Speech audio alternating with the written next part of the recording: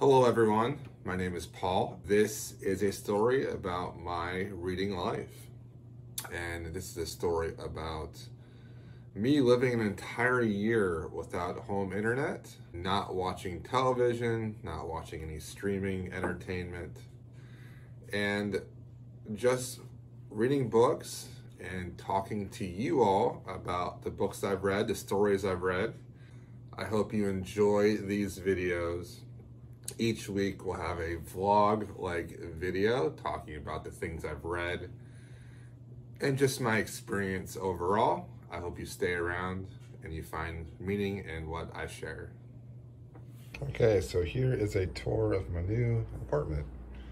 Here is the table with my keys and stuff where I drop things off.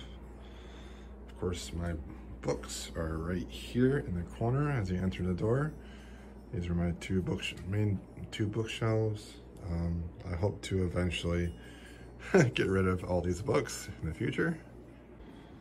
Here's my main reading chair, my basket of what I'm about to read next. I think Andy Weir and Darcy Badger is in there, and some Mrs. Marvel. This is my amazing reading light that I just got, that I just found out yesterday that it has a battery in it, so when the power goes out, it still works. So here is my kitchen. I don't cook a whole, I mean, I cook a lot, but I don't cook like big things, but there's a lot of counter space and a lot of cupboards that I really like, so I can hide a lot of stuff. Here is my room. Here's another bookshelf. Some of the things that I might want to read sooner than later. There is my reading light, one of the best things I've ever bought. And this is my workout room slash, I guess, office, even though I don't have internet right now. So that is my new apartment. I just finished In the Garden of Spite by Camilla Bruce. This is about the Black Widow of Laporte. It's a fictionalized story about a real woman that was one of the first serial killers in America. And it's about a woman that has a horrible experience in Norway, but moves to America for a fresh start, but she just can't quite escape wanting to kill and hurt men. This is a feminism take on a serial killer where she is killing these men that do bad things to her, but as time goes on, she loses her way and she just starts killing indiscriminately. What I liked about this story are the themes that came up when I was reading it. The theme of evil, is it something that starts when you are born, something you're born with, or is it something you learn? Is it something that you decide to do? And then the whole theme of justice and revenge. What type of awful thing could be done to you where revenge might possibly be justified? It also had issues with pacing, and the writing seemed uneven at times. The writing wasn't all that amazing, but I still enjoyed it, and I still would recommend it for those who like serial killer type things. There are a lot of trigger warnings in this book, so if trigger warnings are an issue for you, I would probably stay clear of this one. This is my book reviewing spot, and so when you see me in this spot in the future, you'll be knowing that I'm reviewing a book. All right, so we're in the short fiction chair. This is the spot where I'm gonna record my reactions to short fiction, like short stories, novelettes, and novellas. Today we have a novella. It's called The Survival of Molly Southbourne by Tad Thompson. This is the second book in these Molly Southbourne books. My thoughts on this are, I don't think this was necessary. I think the first book was a great book and it ended on a very interesting note. Like, it was very, I don't want to spoil the first book too much, but basically this young woman is able to replicate herself from her blood, and then her clones try to kill her. It's a little dark, the first book, and there's a lot of body horror in both books. In this book, we have one of the clones, and she's finding out information about how this all came to be, who she is, who her parents were, the organization they belong to, things like that. Like, we're getting a lot of backstory, and then we find out that there are other clones as well. And it's a story that sets up a world, sets up a series. And so I probably will continue to read this, but it wasn't my favorite. And I think the first book is worth reading. But if you decide not to read the second book, I don't think you're missing a whole lot, okay? So I have a short story recommendation for everyone. It is called Food Man by Lisa Tuttle. It was Pseudopod 808, the podcast. It was originally in the anthology Crank, and it's about a young woman's eating disorder and her control of that disorder. Very sensitive topic, and horror can only handle these sensitive topics at times. And she saves her food under her bed, but that food ends up turning into a man.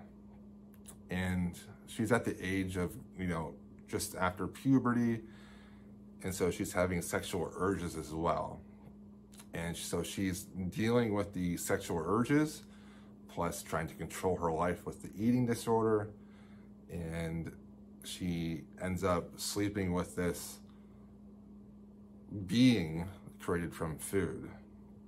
And what I liked about this story is that it explored eating disorders in a very honest and non-sugar-coaty way.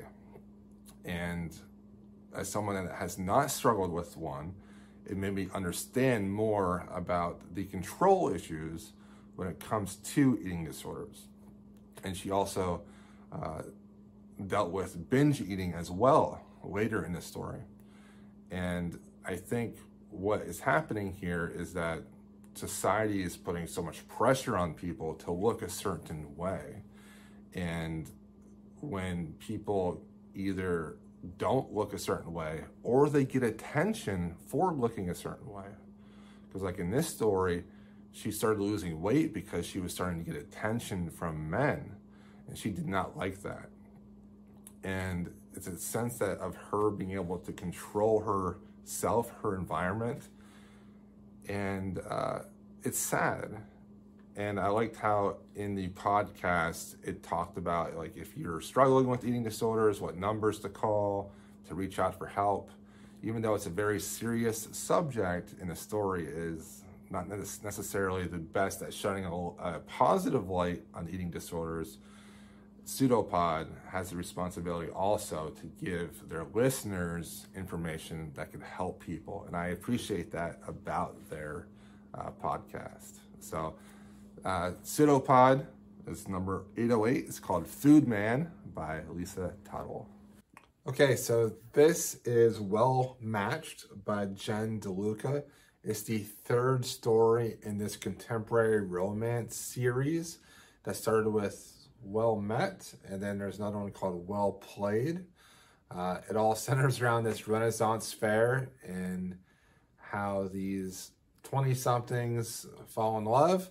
But in this one, it is about a 40-year-old mother dating and meeting a younger man that's like in his early 30s. And it's one of those fake dating trope things where he needs a fake girlfriend to impress his parents and his family. And of course, they fall in love.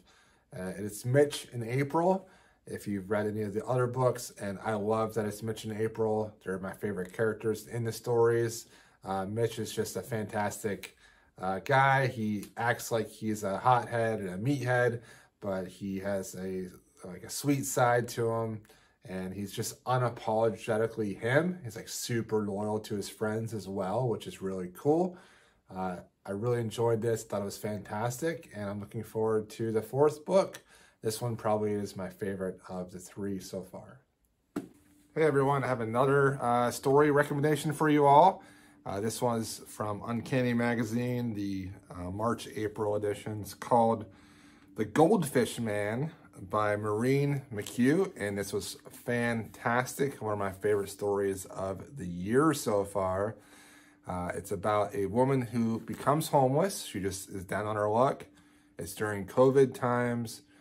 She has to live in her car. She's losing her job. And it's her struggle. And there's not really a whole lot of science fiction elements to this until later in the story. I just had so much compassion and love towards this person. Reading something about a homeless person, something about someone that's down on their luck, is something that I really enjoy, because, you know, we all have been in a horrible position, but some of us maybe not to that level. Viewpoint that you usually don't see. And I hope that there are more stories from the perspective of homeless people or very poor people, people living in poverty, because I really enjoy those quite a bit. Hey everyone, I'm going to recommend an entire issue. It's Dark Magazine, the March issue of 2022. A fantastic issue. Almost all of the stories were just chilling, amazing. Some of them were like really difficult to read, but fantastic. There was Shrine by Kirsten McDermott. This is one where she finds a strange boy on the side of the road arguing with a father who lost his daughter on that like strip of highway. And so this woman takes the boy away from the guy, but she finds out that there's something weird going on with the kid, and it's good. It's good. Callie Wallace, With All Her Teeth, talks about a mother changing and becoming have a little bit more backbone against her abusive husband. But is it really the same mother? It's good. It's good. And then Rebecca Hirsch Garcia. This one's called Mother. There's definitely a theme here. And this is creepy. It's about people that kidnap a new mother every now and again. Chills. And then lastly, we have Susan Palumbo, Doan. This is about a young woman who dies, but her ghost stays around her family and her family's farm, and just kind of sees what happens with her not around. And that one was sad, but also really emotional and fantastic. So yeah, March, the dark issue, I really liked it a lot. Yeah, it was good stuff. So I have one more book to talk about this week, and that is Sea of Tranquility by Emily St. John Mandel. She has a lot of names. Anyways, I really enjoyed this story. I think reading The Glass Hotel before this just a few months ago really helped me appreciate all the interweavings that she does in her novels. In this one, we have many different characters and different timelines and how they're interconnected with each other. It all boils down to a strange occurrence that happens in the woods where people are experiencing things out of time, and we have someone that travels back in time to investigate what is really going on here. And in the end, this story is about humanity and what you would do to help humanity, and also about loneliness, you know, what it's like to live a solitude life and how we can better interact and connect with people. A fantastic book. I would recommend it if you like literary fiction. There is science fiction elements in here, but it's mostly a literary fiction book. Very short read as well. I read this pretty much in one day. Fantastic book. All right, so those were the things that I read the last week. Other than that, going without the internet has been very difficult the first week. There's been little small things that I've wanted to do that I had to wait until I either got to work or I visited my parents. They're going to be moving out probably in about a month or so, so not having them around is going to be difficult as well. It was at times really boring, and I had to think of something to do. So when I got too antsy, I would go work out in the room or go for a walk, or I would pick up something different that I was reading, or honestly, I would go take a nap. This week I went to a library conference in Maryland, Delaware. It was over in Cambridge, Maryland, so I got to see the Chesapeake Bay.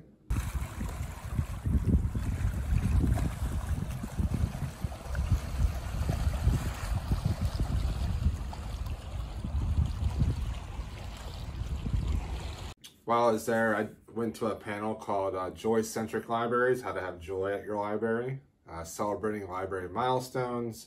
I went to a TikTok Reader's Advisory thing and realized that TikTok is basically what BookTube was 5 years ago, only 10 times larger. Book Buzz 2022, all like new books that are coming out in the fall, late summer, which was fantastic. I had a lot of fun with that. Then I went to a Delaware Library Association business meeting.